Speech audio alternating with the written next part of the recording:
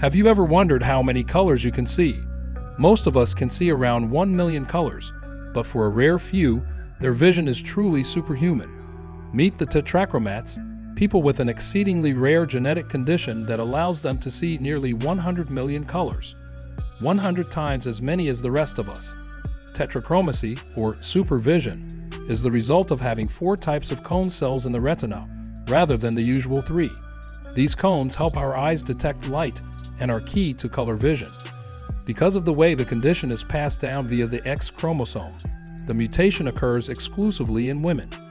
One tetrachromat describes her ability as seeing colors within colors, with even the tiniest change in the color balance of a particular hue being apparent to her. While most of us might see a leaf as dark green, a tetrachromat may see magenta running around the outside of the leaf or turquoise in certain parts.